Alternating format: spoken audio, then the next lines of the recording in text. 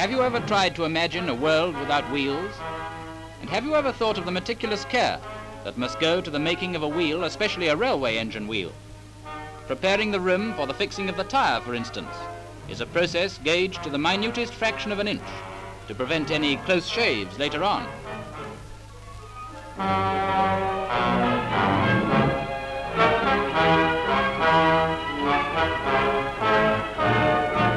Making the tyre is certainly no job for the tyro. It's slightly smaller than the wheel, and after being heated is allowed to shrink so as to grip it tightly. The grooves inside the tyre make contact with the rim even closer than the proverbial Scot.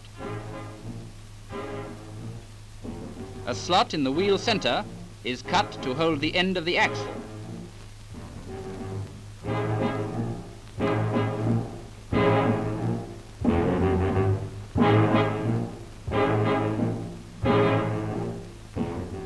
This crankshaft is wedged in and the wheel forced on by hydraulic pressure of some 130 tons.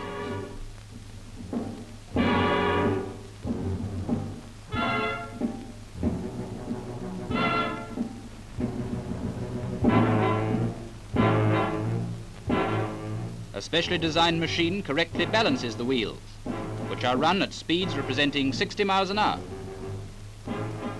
So much play of the springs indicates that the balance is faulty. The fault can be remedied by adding extra weight. Then the machine is restarted and is allowed to run until perfect balance is obtained.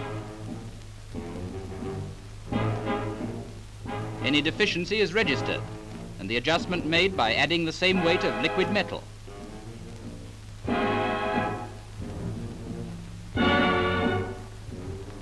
Away they go.